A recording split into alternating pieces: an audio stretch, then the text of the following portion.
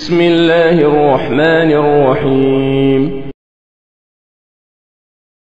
يريدون ليطفئوا نور الله بأفواههم والله متم نوره ولو كره الكافرون هو الذي أرسل رسوله بالهدى ودين الحق ليظهره على الدين كله ولو كره المشركون يا أيها الذين آمنوا هل أدلكم على تجارة تنجيكم من عذاب أليم تؤمنون بالله ورسوله وتجاهدون في سبيل الله بأموالكم وأنفسكم ذلكم خير لكم إن كنتم تعلمون يغفر لكم ذنوبكم ويدخلكم جنات تجري من تحتها الأنهار ومساكن طيبة في جنات عدن ذلك الفوز العظيم وأخرى تحبونها نصر من الله وفتح قريب وبشر المؤمنين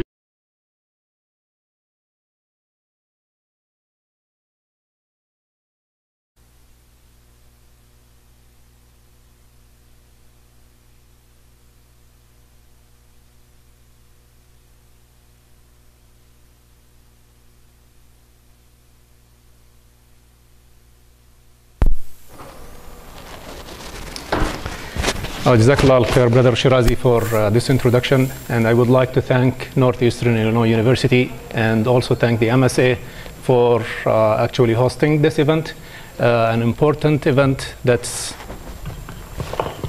thank you, an important event that actually covers the first hot issue, which is about the economy, and the second one is we're going to talk about Syria. And Syria is actually a topic that's keeping the whole world awake. Since the start of the revolution, and the whole world is awake and watching and planning for Syria. Watching what's going to happen in Syria. Watching where the Syrian revolution is going. They watched other Arab revolutions, but it was quick, fast, get it done fast, and that's it. They put it in the direction they want. But the Syrian revolution, it's still they are struggling with it. They couldn't find a way how to deal with it.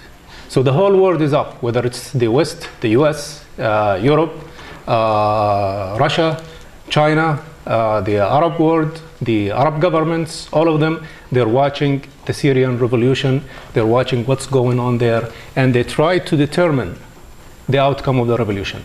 In this talk, this will be my discussion. I'll be going through some historical overview, which is the Syrian revolution, why did it happen, and then the revolution timeline. I'll be going quickly, so I will not leave you here for a long time, because if I want to go through 2 years of revolution, it will take 2 years. But I'll try to make it quick. Then we'll go over the world perspective, which is how the world is viewing the Syrian revolution, and then the Islamic perspective, looking at the Syrian revolution, and then concluding with what should be the future direction. How is the future direction of the Syrian revolution? So we'll start, inshallah. So the Syria, which is what the brother Muhammad just mentioned, it's called Ash-Sham. And Ash-Sham was part of the Islamic State, the Islamic Khilafah, for 1300 years. And before that, it was occupied and was under the rules of the Romans. And under the Khilafah, this is the Khilafah map. This is where the whole Islam spread for 1300 years. So this was the map of the Islamic State. You go from Mecca to Damascus, you go to which is now Turkey, you go to Istanbul, you go to Spain. You don't need a passport. You don't need anything like that. You just ride the camel, whatever transportation you have, and you go. That's it. Then the world at that time, the powers start planning for the destruction of Islam, the destruction of the Khilafah. And that's what they did. The Ottoman Empire at the end, or the Ottoman Khilafah at the end, it was weak. And you have France and Britain. They're two strong powers at that time. The Ottoman Khilafah was weak. So they destroyed the system of Khilafah, destroyed Islam. And through the Sykes-Picot, which is Sykes and Picot, these are the two prime foreign ministers of the France and Britain. They, in 1918, they met and they divided the Muslim land. The whole Ottoman Khilafah, the whole large Khilafah that we saw, now they have to control it. Two powers. They have to share it among them. It's their benefit. So they sat each other on a table, they have the pen, and they start drawing. Okay, let's create. This is Syria. This is Jordan. This is Egypt. This is Palestine. This is, then they translated, or they created all of these borders. Syria, Iraq, Saudi Arabia, Egypt, Libya. Before that, you didn't have all of these borders. Now, they created all of these countries. And one of them is Syria, which we'll be talking about and we'll concentrate on. And Syria was occupied by the French. Now, going quickly in the history of Syria, after Syria get its liberated from France, there were many governments or many rulers and went through a lot of political change in Syria. So the first coup that took place actually was in 1949, and that was led by Hosni al-Zaim, and actually it was supported by the CIA. So if you go to Wikipedia and just look at this revolution and this coup, who supported this coup, you'll find it was led by the CIA. And you will have the name of the CIA agent there, so that's the link there. Who is interested, we can share the link with you and give you all the details after this. So Hosni al-Zaim in 1949, it was the first coup. Then if you look in the same year, there are 3 changes in the leadership. Other years, look, from 49 to 61, there is like 21 years. So 12 years. Look how many actually rules have been changed, rulers were changed. And then in 1963, that's where the Ba'ath regime started, and there was the coup by al-Atassi. And then it followed by the Ba'ath ruling. And in 1970, there was the coup by Hafez al-Assad. And Ahmed al-Khatib was appointed as a civil leader for 4 months. And after that, Hafez al-Assad took over as the military leader of Syria and the president of Syria until he died. And in 2000, Bashar al-Assad came into power. So in Syria, when Syria started, there was it's a Muslims. The people are Muslims living there. So when the system started and the government started, there is people who live in Islam. So there were Islamic movements there who are actually opposing the system. And I'm just going to go and list just 2 major movements there and parties. One of them is the Muslim Brotherhood. And this was established in 1930s or mid-1940s in Syria. Its current leader is Muhammad Riyad al-Shaqfa.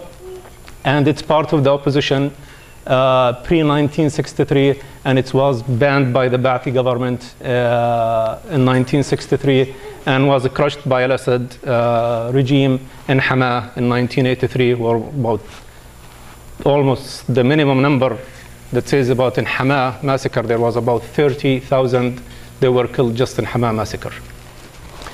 The second major group that's working there that's in Syria is Hizb ut-Tahrir, and that was established in 1953, and its current leader is Ata Abu Rashta, and it's banned since its establishment because its objective is establishing the rules of Islam. It's not working with the government, it's toppling the government. In 1998, 1999, the Syrian authorities arrested hundreds of members in the nationwide manhunt by the Air Force intelligence. So these are the 2 major, actually, groups that were present in the Syrian land. Now, Syria by itself, it's not disconnected from the West. So Hafez al-Assad was ordered. We know that the Golan Heights fall in the hands of the occupiers, which is the Yahud, the Israelis. And it was actually, there was no fight there. Hafez al-Assad ordered his army to withdraw. So that's the first sign of the connection, that he is against even the Syrian people themselves.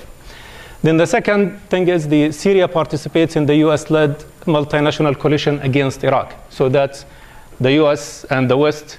They had a coalition against Iraq in 1991.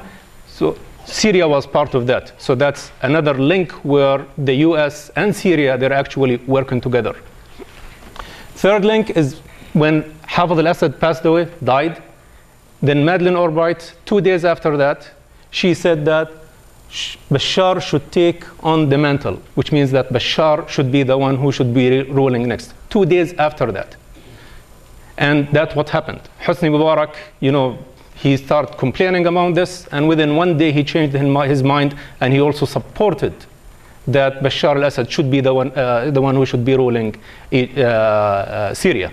So these are the links where the United States can say, okay, we want that ruler in this country in Syria. And that was Bashar al-Assad. And they got what they want.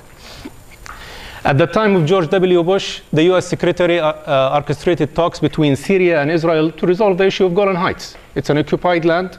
So there was these talks which are sort of by the United States. So the United States has a role and played a role in that, which has its connection with Syria. And we all know from recent history in the last 10 years, the Baker-Hamilton report about the Syria role in actually getting the United States out of Iraq, how the Syria plays and should play an important role for the US to withdraw from Iraq. So the relationship between the US and Syria, it's from these events you say they have a good relationship. There is a cooperation. Yes, but if you look at the media, or they say they're enemies, but under the scene, this is what's happening. These are the pictures of Hafez al-Assad with the presidents of the US, sitting with them. Okay, who's the enemy? There is no enemy. They're friends. The Syrian Revolution, how the Syrian Revolution started. Before the Syrian Revolution, there was the Arab Revolution. The revolution in Tunisia, which started the whole Arab Revolution, then in Egypt, then in Libya, then in Yemen, then in Jordan, and later on started the revolution in Syria. So the revolution in Syria is not a standalone one by its own. No, it's a continuation of the Arab Revolution. It's a continuation of it. So it's not an isolated revolution by itself. But there are lessons learned in that revolution which we'll be talking about. So this is just the statistics on the revolutions in the Arab world, in the Arab countries, when it started, and if it stopped, when it stopped, how many were killed. So if you see most of the Arab countries, there are revolutions there that are going. Some is finished with, whether you call it successful or unsuccessful result, but some finished, some is still going on, and some already stopped, and the government was able to control it. So the Syrian revolution is not an isolated by itself. So the revolution, why it started? One of the things and the reason why the revolution started is economical. Dr. Malkawi touched on the economy and how the economy situation should be moving the people. So the situation in Syria economy, it's very bad economy there.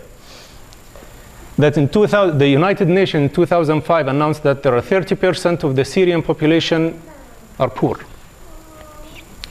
Political oppression. The political parties are not allowed, as we saw. There were some crushed and banned, and they're hunting anyone who talks and speaks against the system. Social corruption, imposing non-Islamic values on the population. Even if you go to the history of Hafez al-Assad, they were trying even to have the Muslims there, the Muslim women not wearing the hijab. And they attempted to do that in Syria, but that backfired on them. So they have an attempt to do that, to prevent Muslim women from wearing a hijab. So they are fighting Islam in there, within Syria. A humiliation. That's part of, being ruled by the Arab rulers, which is they have an occupied land, which is the Golan Heights.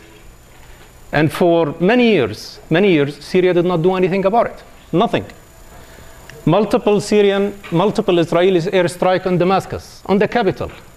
on the home, on the surrounding of the Bashar or Hafez al-Assad. Nothing was done. We have the right, that was the statement, we have the right to respond at our own time. We will choose the time to respond. Nothing else. So the people, the Syrian people are watching this, and they keep in mind that, okay, this is their land, that this is their country. So that's a humiliation by itself when you're attacked in your land and there is no response, nothing. And the last thing from humiliation, which is not standing to defend the honor of the most loved person who was created on the earth, Muhammad sallallahu alayhi wasallam. All the people, all the Muslims were moved with what happened to the Prophet, with the cartoons, with the in the newspapers about the Prophet sallallahu alayhi wasallam. But those rulers did not do anything about it. Did not attempt to do anything. Nothing. So that's within the people created, there's disconnect between them and the governments. So that's, all of these factors are actually pushing for the revolution. And then Dar'a came students in the school who were watching the Arab revolutions, watching in Tunisia, in Egypt, and they wrote on the wall, "Yasqut Bashar. Bashar shall fall." And that's it. And Bashar brutally, they took these children and they brutally treated them. So their parents, they are their kids, 9 years old, 10 years old, 11 years old kids. My kids, here and there, they were brutal by the system, treated by the government. So the people, they have to stand up for that. So how did it start? How this revolution? Was it planned by the enemies of Syria, US and Israel? As we saw, US and Israel are not the enemies of Syria. Golan Heights was occupied for many years and nothing was done. Airstrikes were by Israel on Damascus, nothing was done. The US relationship with Syria is very good. So who's the enemy? There is no enemy. So it started by Syria, by the enemies? No. Was it a planned part of the new Middle East, which is the American plan? It wasn't. And the reason for that is the United States cannot afford a third war. It cannot. It's already having a hard time in Iraq, having a hard time in Afghanistan, and controlling other areas in the world, so it cannot afford at the same time to go into a war in another place. In addition to all the economical crises that we live here and we see, they cannot go and afford that. Then, is it part of the Arab Revolution? Yes, it's part of the Arab Revolution.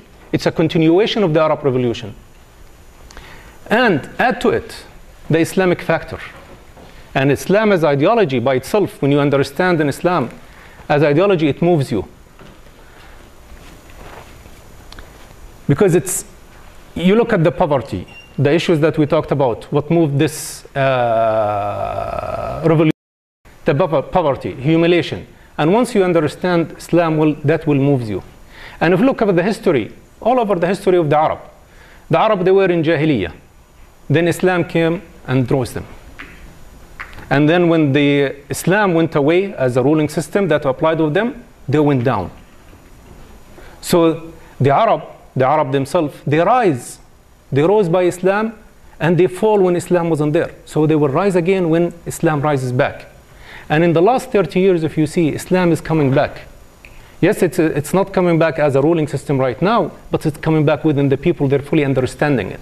And once you understand it, you establish that you start your base of thinking, then you start rising. And that was the revolution in Syria.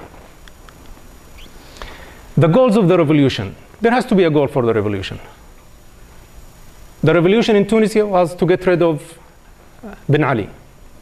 That's it. In Egypt, to get rid of Mubarak. In Libya, to get rid of al-Qaddafi. In Yemen, to get rid of Ali bin Saleh. But is that a change? And we saw in all of these revolutions, what's the end?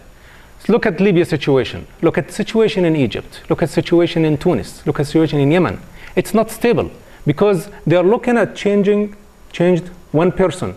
But nothing else in that system that actually the cause of the corruption, because the cause of the corruption and the oppression and the humiliation itself is not Mubarak himself. It's not bin Ali himself. It's not Bashar al-Assad himself. No, it's a system. It's a complete system. So for that, it has to be changed. But unfortunately, in the previous Arab revolutions, this was not the goal. The goal was that person, I don't want him, I want him down, I want to put another one. What's after that? I don't know. Is he going to rule the same way? I don't know. So the revolution in Syria has a goal and it has an objective. And that goal is to revive the Muslims, revive the Muslim Ummah. But initially, it started, some of its symptoms were, we're asking for a freedom. That's how it started. We want our freedom. Then they want to get rid of poverty. They want to eat. They want to be able to eat. They want to be able to drive cars, not even drive cars, have the basic things that Dr. Malkawi talked about in the economic system of Islam, the basic thing that you need in order to survive. And then ending the oppressive rules. Jails of Syria, they were filled with thousands and thousands of people who were tortured. And some of them, they die in jail. And in Syria, you can go to jail and your family doesn't know anything about you. And you will stay there for 20, 30 years, no one knows. And even you don't dare to go and ask. You don't dare to go and ask the government, where is my son? Where is my brother? Where is my father? You can't, because if you ask, you will be there. And its real goal is the complete revival. That's the real goal of the revolution in Asham. Complete revival in terms of applying a just economic system. And that's in Islam. We talked about it in the first lecture. Just political system, that's the system of Islam, which the Prophet Muhammad sallallahu alaihi wasallam, the Khulafa after him, Abu Bakr, Umar, Ali, Uthman, all implemented. And that's the right political system because it comes from Allah subhanahu wa ta'ala.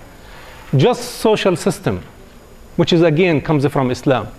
And it's a complete liberation for mankind. Values, thoughts, anything you think of. It's a complete liberation for that. Now the revolution timeline, I'm going to try to go quick. Dar'a in March 2011. That's where the large scale demonstration started. The government brutally cracked down. UK comes and says, okay, Assad is a reformer.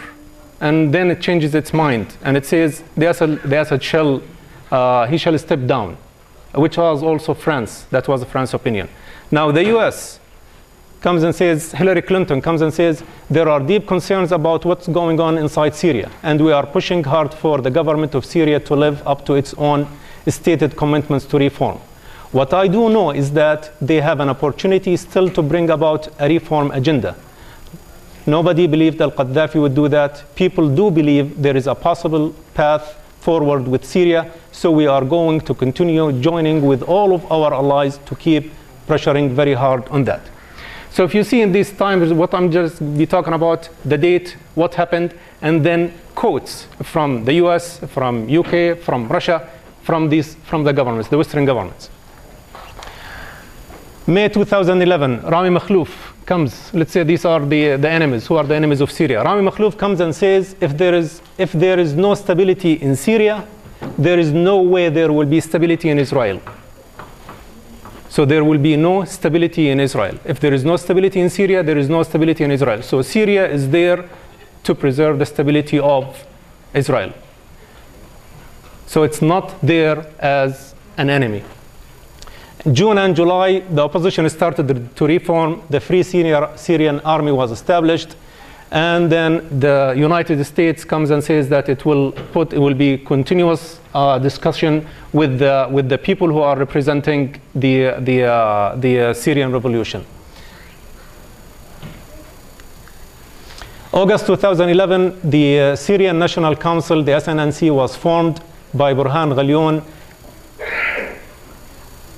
And it was just a group of people from Syria who are actually lived in an exile from Syria, and they are not from Syria itself. So they are a group of people living outside Syria established the SNNC in order to have control and have a say on what's going on in the ground. December 2011, the Arab League observer mission dispatched to Syria to report to the UN its observations. So now the United Nations, the Arab League start to get involved because they're seeing massacre, so they have to do something about it. So what they did, they sent the Muhammad Ahmad al-Dabi, they sent him to Syria to watch what's going on and give a report to the United Nations. And then what he did, then he constantly called for more time and and he concluded that Homs was not under attack. So even he was on Homs and seeing the attacks, then he reports back there are no attacks there. And he continuously was asking for time to continue his mission in order to prolong the revolution. April 2012, the UN resolution vetoed by Russia. So now there is the Russian rule here comes where it tries to block the United Nations from any resolution against Syria in order to prolong the revolution, as we can see from the quotes here. The resolution condemned the Syrian leadership with vague prospects of intervention. Sergei Lavrov, the Russian foreign minister, said Russia was not going to accept any resolutions that might open the way for foreign intervention or that would predetermine the political outcome in Syria. Then Richard Gown, an analyst in the New York University Center of International Cooperation, said, and to some extent, the high-profile diplomatic clashes with the Russians let the Americans look tough and active, but without them actually having to invest militarily. In a sense, the angry diplomacy of the Security Council has been an alibi for military inaction in Syria. May 2012, UN Kofi Annan led ceasefire. There was 6 points. He discussed and came to agreement 6 points with Bashar al-Assad, but none of these points call for the step down of Bashar al-Assad. Philip Grovich, a US author and journalist, outlined this initiative. He says, in real life, the UN has effectively run cover for the Syrian regime's bloody campaign by deploying Kofi Annan. The weak and accommodating former Secretary General to Damascus, the peace plan Annan cooked up with Assad in late March is another soap bubble. And the UN military observers who are supposed to monitor it are useless or worse. When the butchery began in Hola, the regime told the UN monitors to stay away, which they did, bringing back bad memories from the mid-90s of the false promises of protection that were extended under the UN flag to the people of Bosnia and Rwanda before they were abandoned to their killers. So the United Nations did the same thing in Syria that it did in Bosnia and Rwanda. May 2012, proposal for applying the Yemen model to Syria. So we'll have a transitional government, we'll have the Bashar al-Assad step down and have someone from the government to be appointed as the president. That did not go through. July 2012, bombing of the National Security Headquarters in Damascus. That, when the world saw this, they said, okay, now we have to act. This bombing in the security headquarters in Syria killed the main figures and the main planners of the revolution in Syria. They're actually the ones who are killing the people. So we're getting to the top of the system, getting to the top leaders in Syria. When the world watched this, they said, that's it, enough. Looks like the revolutionists and they're strong now. They can hit in Damascus. This means that Bashar days are counting down. They're now, let's start and do our planning. Then at this point, for more than a year, the US called for reforms. And when the opposition showed they were capable of removing the regime, the US began calling for intervention. August 2012, US attempts to build alternative lawyer opposition separate to the Syrian people fighting in the country. So in order to, they saw the SNC, which is the Syrian National Council, is not effective. It's not able to get its hands and control the revolution inside. So the US wants to actually get a representation from the people who are actually fighting, the fighters in Syria. It wants to get representation. So they start recruiting people from inside. They start getting them out of Syria, interviewing them, whether it's in Jordan, and whether it's in Turkey, and Lebanon. They start testing them. Will be up to that job or not. And their job is to be at the side in order to be controlling the revolution inside Syria and direct it in the direction that the world wants, not the direction that the Syrian people and the Muslims want. November 2012, opposition groups began launching attacks on Damascus amongst their many other gains. They start getting airbase, capturing air bases. November 2012, the Syrian National Coalition was established, which is led by Mu'adh al-Khatib. Now, this is important. If you look for this quote from Hillary Clinton, what she says, we have made it clear. So she is setting rules. We have made it clear that the SNC, which is the Syrian National Council, not Coalition, Council, can no longer be viewed as the visible leader of the opposition. This cannot be an opposition represented by people who have many good attributes, but have in many instances not been in Syria for 20, 30, 40 years. There has to be a representation of those who are on the front lines fighting and dying today to obtain their freedom. So the SNC has to be changed, and they have to establish a new SNC, a new coalition. Obama said at this point, after the Syrian National Coalition was established, he said, at this point we have a well-organized opposition coalition that's representative, that we can recognize them as the legitimate representatives of the Syrian people. So we made them, and we agree that they are the ones who are going to represent the Syrian people. US and EU officials confirmed the United States and the like-minded governments are rushing to fund and legitimize a newly formed Syrian opposition group amid fear that plans for a political transition are being outpaced by rebel military gains. That's the fear. The military gains, the rebels, they might gain the upper hand before what the world is actually cooking for Syria, before finding an alternative for Bashar. December 2012, US placed Jabhat al-Nusra, which is a Nusra front, on the international terrorist list. And this is an important thing that happens, actually, a step where the United States will use it at one point, if needed, because there is a terrorist group that's inside Syria that has to be taken care of at one point. So it allowed the United States or the whole world to get a resolution from the UN that there is a terrorist group there that we have to get rid of. So that's just a backup plan in the back pocket. US-Russia plan to keep al-Assad in power leaked. Now, 3 minutes? No, more. Let me skip some stuff. Now, in February 2003, the Syrian biggest power generators facility, so the rebels start getting their hands on major resources in Syria. So the United States is now, they're getting their plans. They want to get actually in touch with the rebels. They want to get in control with the rebels. So they want to create some allies there. And what they wanted to do, they want to start arming some of the groups.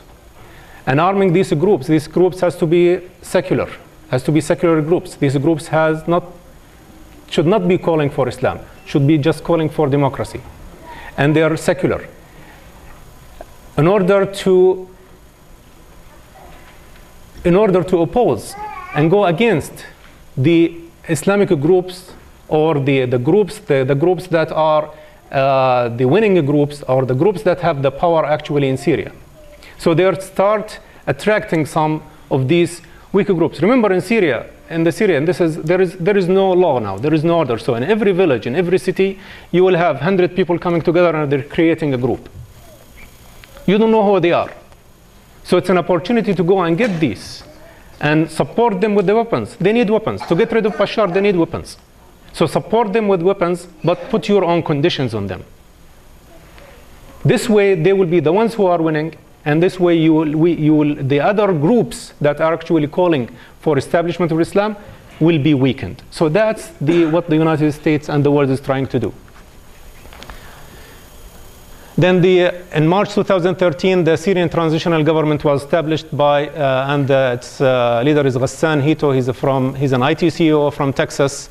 And the main reason is to keep Bashar al-Assad in power until 2014.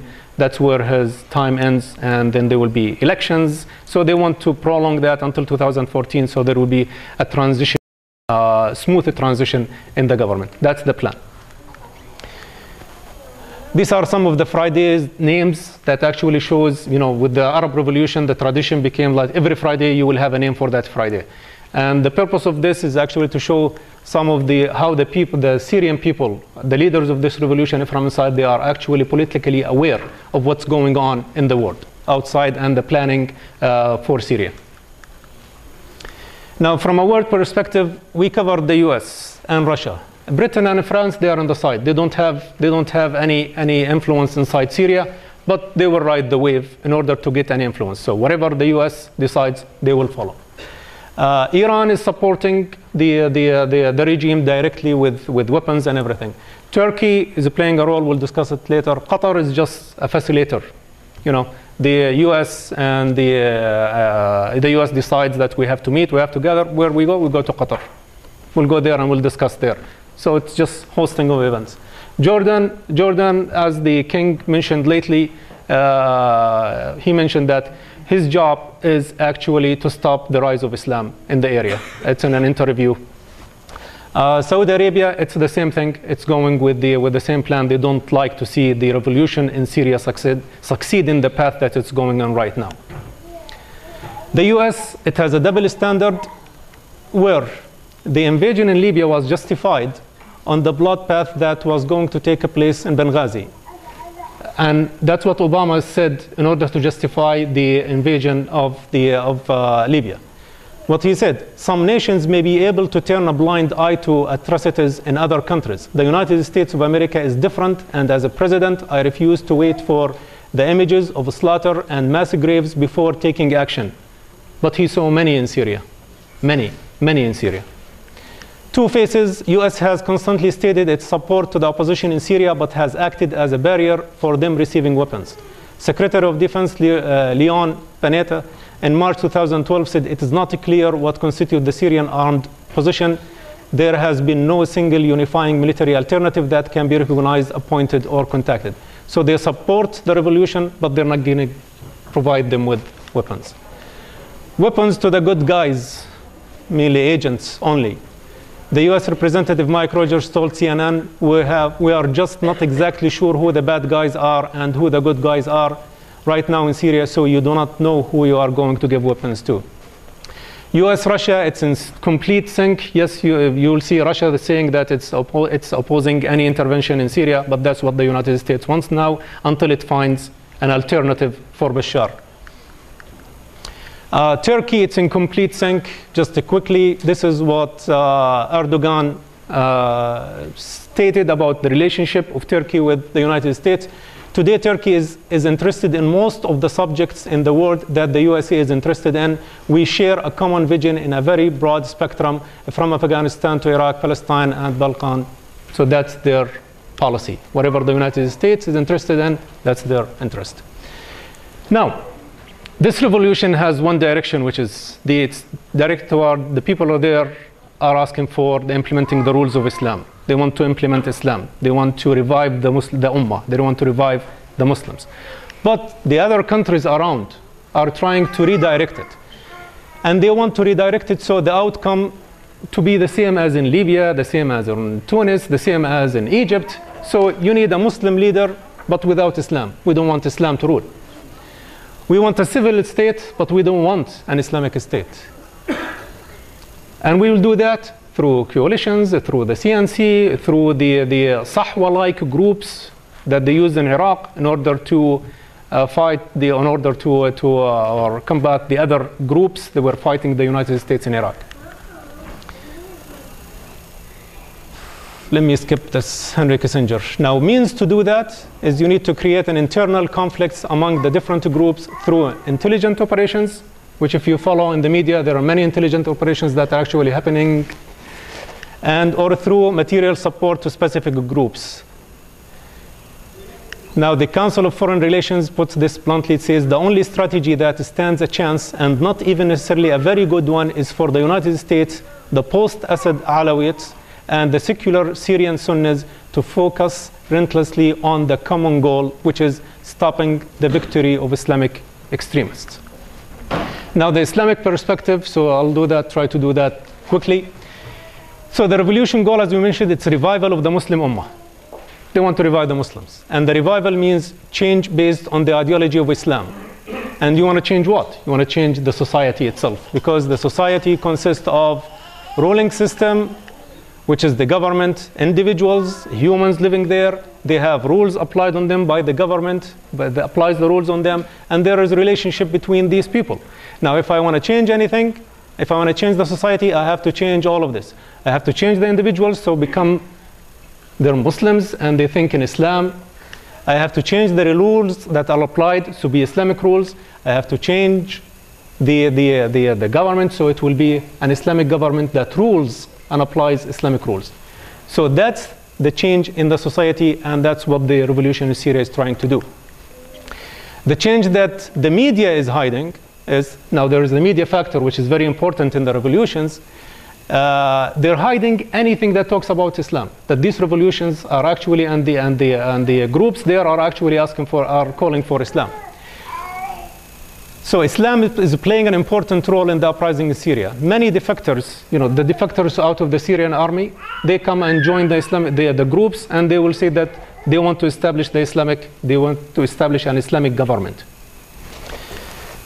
Numerous brigades, as well as individual units, have openly stated and documented their wish to establish the Khilafah, which is the Islamic State, after the fall of Bashar al-Assad. You go and you can find many of these on YouTube. Yes, you don't see it on Al Jazeera, you don't see it in Al Arabiya or CNN, but if you follow the revolution, you will find many of that on YouTube. So the direction, the revolution started with, the Syrian flag at the time of the French, not even the current one. So they're calling for their freedom, and all of a sudden changed to they want to call for the establishment of Islam. With time, they changed and start calling for Islam, because they found after 2 years, this is the only way out. This is the only way out for them, is establishing Islam. And on the ground, if you are following also, you will see that the peaceful revolution was brutally cracked down.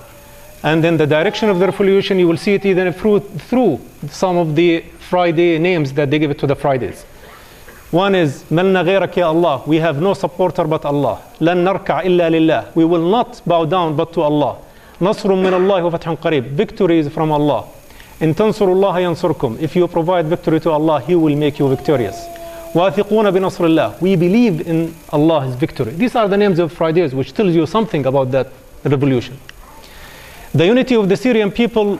So the Syrian people, within the 2 years, there are many incidents, many events that happened in the Muslim world. But they were not having just a closed eye on Syria and what's happening in Syria itself. No, they were looking at the whole world, what's going on. And the things that happen. Yemen. So they have the revolution in Yemen. They have a Friday that's called Victory to Our Sham and Yemen. In Burma, they have many signs and many talks and many discussions just about the events that's happening in Burma, killing the Muslims in Burma. Mali, the intervention of France in Mali. They talked about it and they discussed it and they went against it. So Mali, friends went there to Mali because of interest, but in Syria, they're not willing even to provide whoever wants military equipment, they're not willing to provide it. So the internal revolution leaders are politically aware and at the same time connected with the Ummah at large. Now, is this change, which is the change to an Islamic system or Islamic government, is this a threat? Yes, for the oppressors only. If you read the seerah of the Prophet ﷺ, you see who opposed him in Mecca. It was just the oppressors and the leaders. Same thing now. Islam is a mercy for everything. وَمَا أَرْسَلْنَاكَ إِلَّا رَحْمَةً لِلْعَالَمِينَ. We have sent you just a mercy. So the religion of Islam and the deen of Islam is a mercy. And it's only a mercy. And it will be only a threat to the oppressors who are actually benefiting from the current status quo. Now, future direction, I'll close with this. We have two paths. One long path where you don't know where you are ending. There is one path where you see there is a light there. That's the path of what the Muslim governments and the rest of the world wants. This is the path that the Muslims, minus the governments, wants. What the Muslim wants. And the Prophet ﷺ talks about Ash-Sham. Ash-Sham is a special. There are hadiths that talk about Ash-Sham. I encourage you to go and read and search for this hadith. Prophet ﷺ said, how blessed is Sham? The companions around asked, why is that? The Messenger ﷺ replied, I see the angels of Allah subhanahu wa ta'ala spreading their wings over Sham. Concluding with this ayah from the Quran, where Allah subhanahu wa ta'ala says, وعد الله الذين آمنوا منكم وعملوا الصالحات ليستخلفنهم في الأرض كما استخلف الذين من قبلهم وليمكنن لهم دينهم الذي ارتضى لهم وليبدلنهم من بعد خوفهم أمنا يعبدونني لا يشركون بي شيئا ومن كفر بعد ذلك فأولئك هم الفاسقون. Allah has promised such of you who believe and do good deeds that He will surely make them to succeed the present rulers in the earth, even as He caused those before you to succeed others. And He will surely establish for them their religion which He has approved for them, and will give in exchange safety after their fear. Wassalamu alaikum, jazakumullah khair. Sorry, I have to finish it. Jazakallah khair. Takbir. Takbir. Takbir.